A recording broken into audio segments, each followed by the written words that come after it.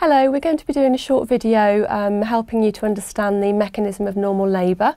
We've got the mum represented by the pelvis, so the mum is supine, and we've got the fetus entering the pelvis in the right occipito-anterior ROA position. At some point towards the end of pregnancy or sometimes in early labour, the fetal head will enter the inlet of the maternal pelvis, and it does so with sagittal suture of the fetal head in the transverse diameter of the maternal pelvis. As labour progresses and contractions get stronger, we have something called fetal axis pressure, which is where the pressure of the uterine contractions pushes down on the fetal sacrum and it makes the baby's head flex, which results in the smallest diameter of the fetal head presenting, and that's the suboccipito-brachmatic diameter.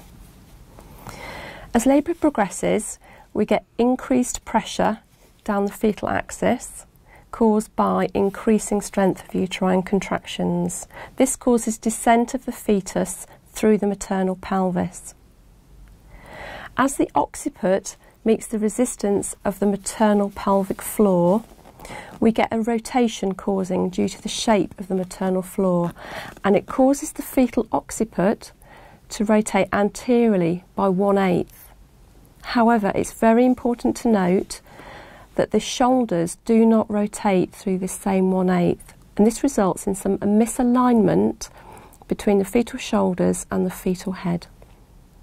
As labour progresses and we get increasing fetal descent, the occiput will slip beneath the suprapubic arch, and this is when crowning can occur. The fetal head pivots on the suboccipital region and extends, and this releases the syncciput, the face and the chin, which sweep the perineum. The fetal head is now free to do something called restitution. Restitution is where the fetal head and the fetal shoulders realign. There is the untwisting of that 1/8 rotation. At the same time, we get increasing descent of the fetus, and now the anterior shoulder meets the resistance of the pelvic floor, and that too rotates anteriorly 1/8. We get increasing descent, and the anterior shoulder sweeps underneath the pubic arch, and the posterior shoulder slips into the curve of Caris, or the hollow of the sacrum. As it does so, we get lateral flexion of the fetus, and the baby is born by lateral flexion. And this is known as the mechanism of normal labour.